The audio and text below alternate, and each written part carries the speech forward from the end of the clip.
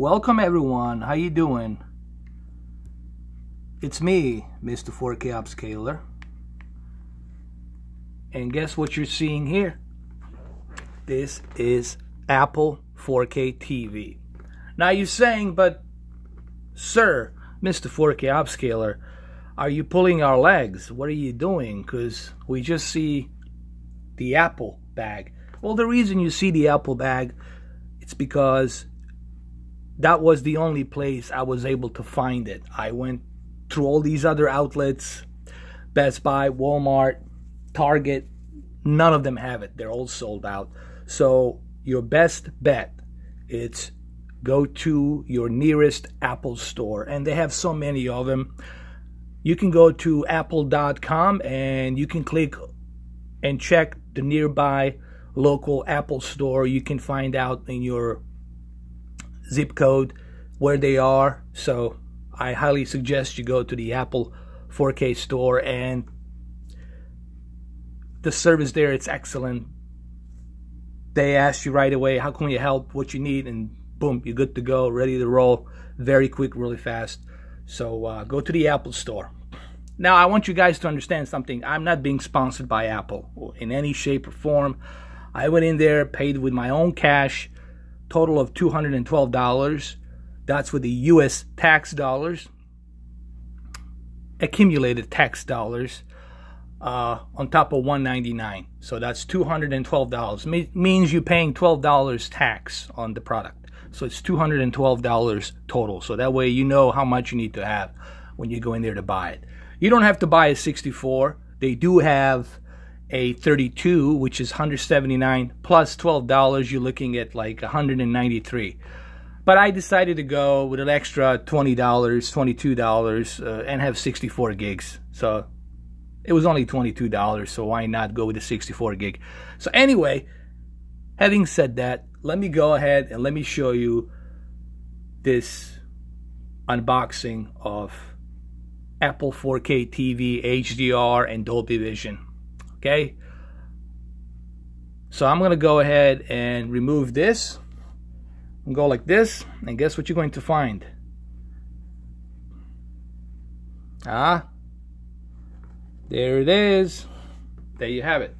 Now if you see some of the stuff here, that's my niece. She's putting up all of these stickers. She likes to put stickers and stuff, so that's my niece. She likes to do that.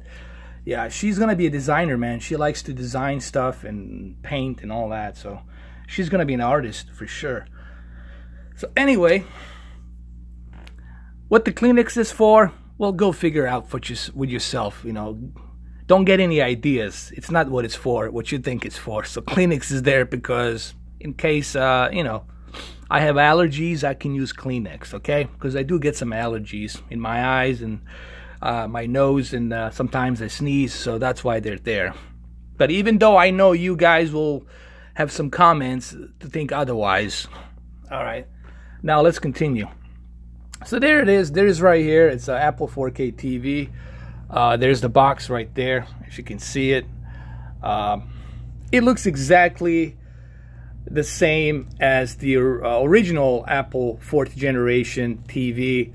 However, the difference is it says TV 4K, and it feels a bit heftier. It feels a bit heavier. That's because it has that fan, that vent, that heat sink, and of course it has a much more powerful processor. It needs that powerful processor to handle the 4K HDR and Dolby Vision and future Dolby Atmos updates as well. The one I have is the 64 gigabytes right here. I don't know if you guys can see it. There you go. It says 64 gig. So right there.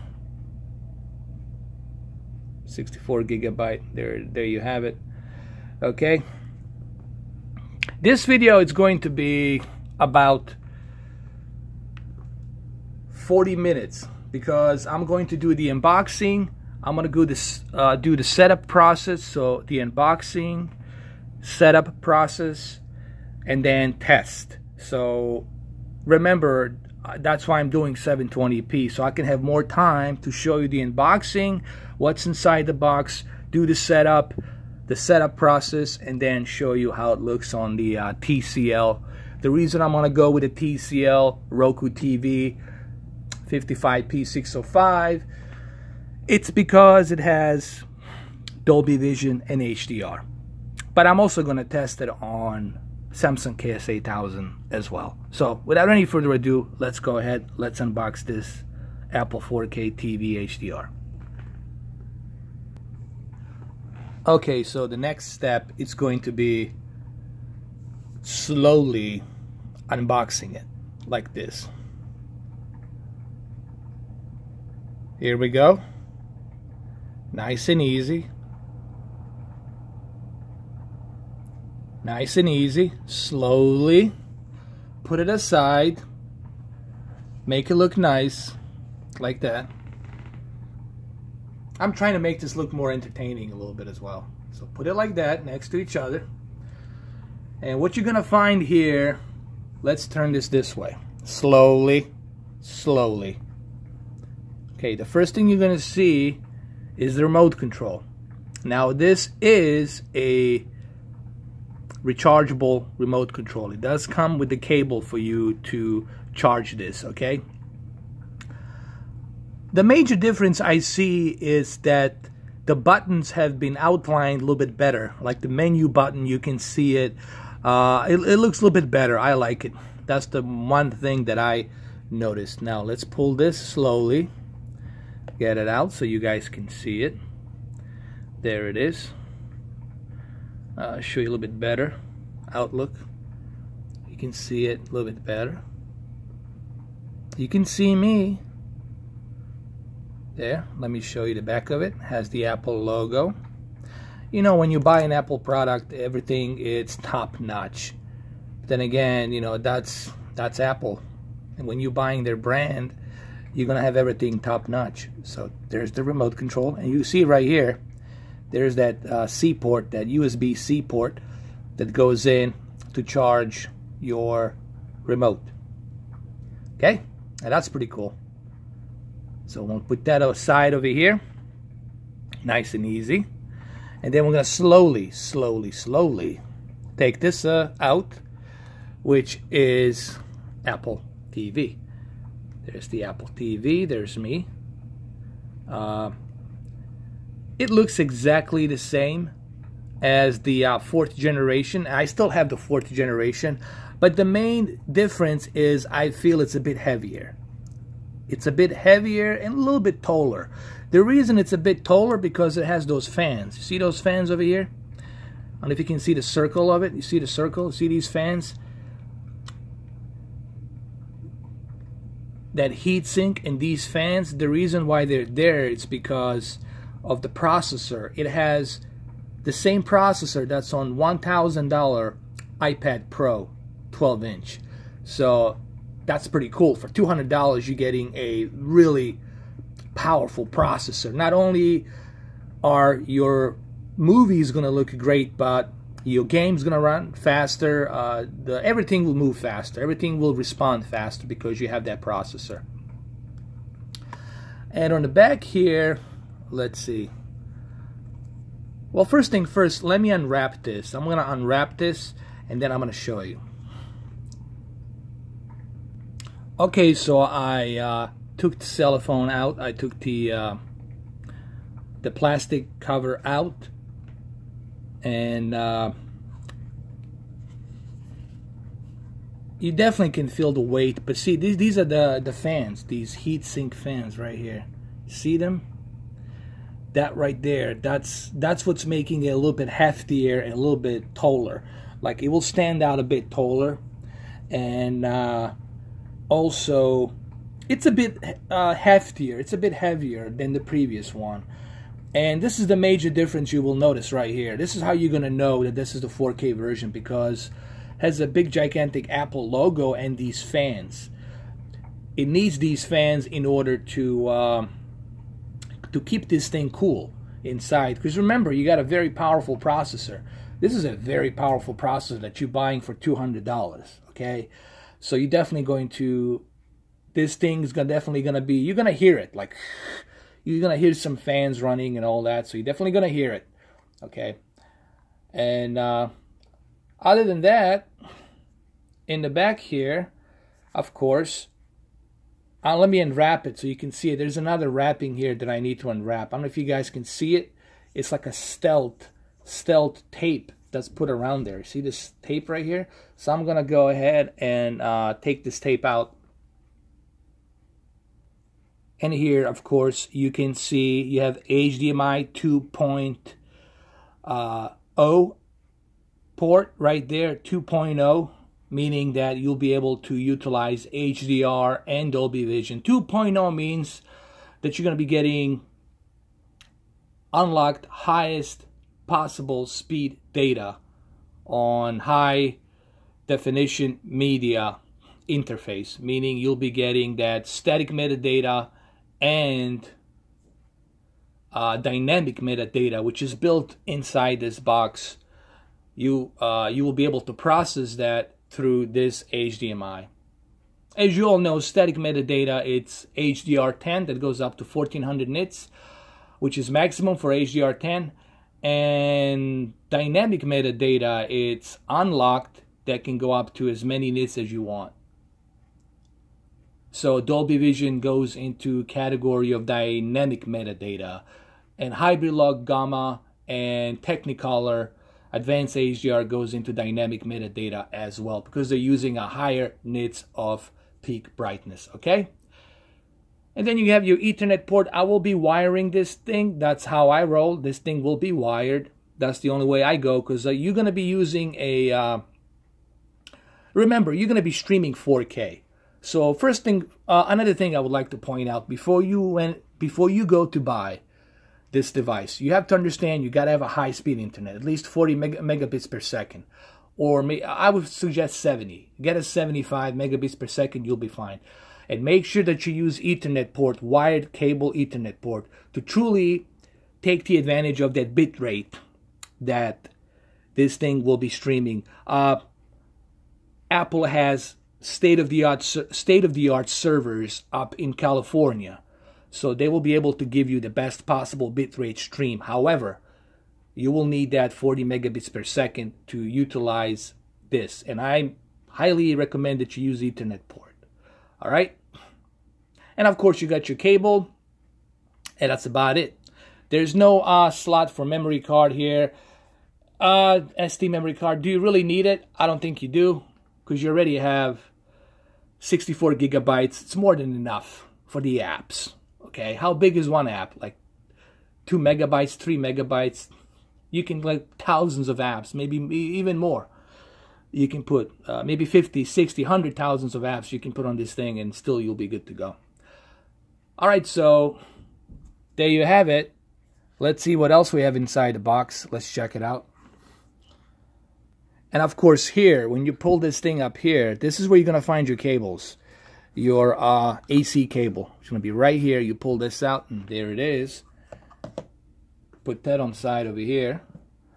And then down here, you got some more information about the Apple TV. You pull this out, and you're going to find your cable.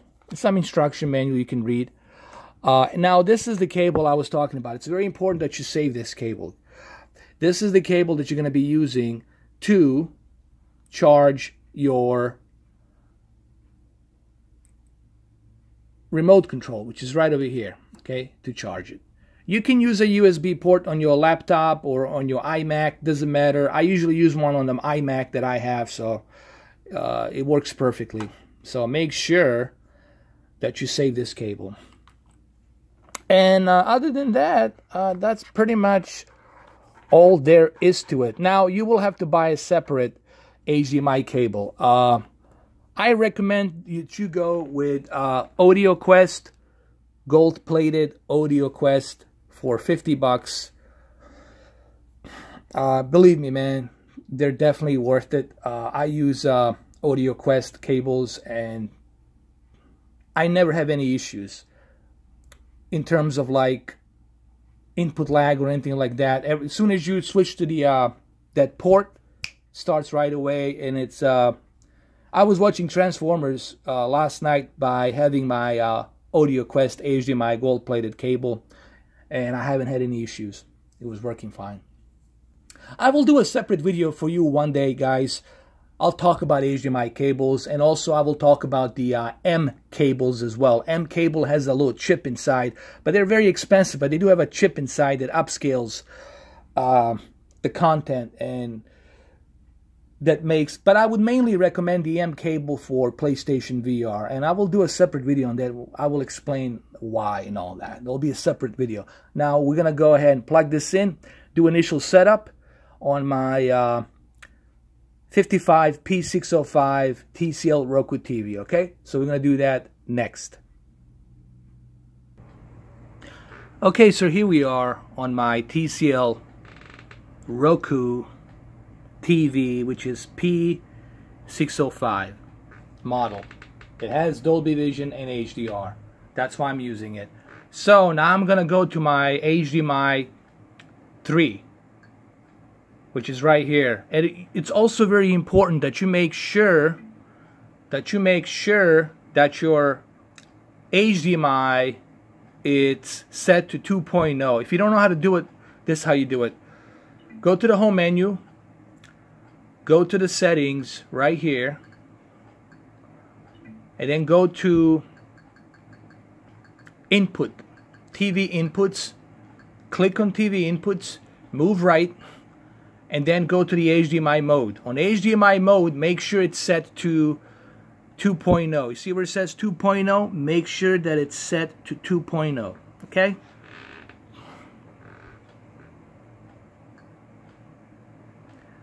And once you do that, then you should be good to go. That way you can utilize HDR and Dolby Vision. So go over here, click on it, and you should be good to go. Now the only thing that's left here, obviously, it's the setup process that we need to do. That's what I'm going to do next. I'm going to go through a setup process here really quick. Obviously, I'm not gonna tell you my username and password and all that, but make sure you use your remote right here and follow the instructions. It's really not that hard. This step, you just have to follow the instructions. Follow the instructions. Get your iTunes account ready, your Apple ID, everything. Get it ready, and once you're done, then you're good to go. So let me go ahead, set this up. This is pretty much self-explanatory. Just follow the instructions.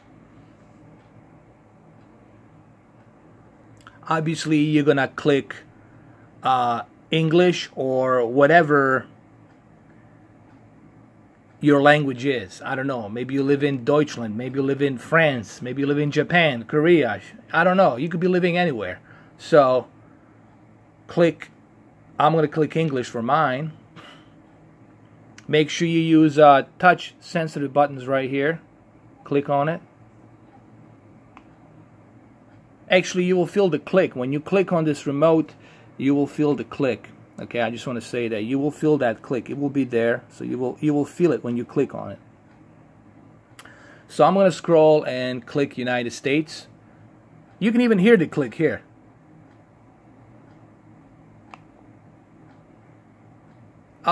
Yeah, I'll use Siri. Why not? I'll use Siri. Why not? I think Siri is pretty cool. Now I'm going to set up the device. I'm going to go and set up the device.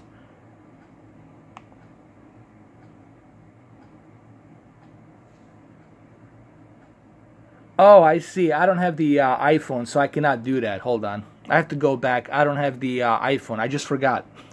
So this is only if you have iPhone. I'm sorry.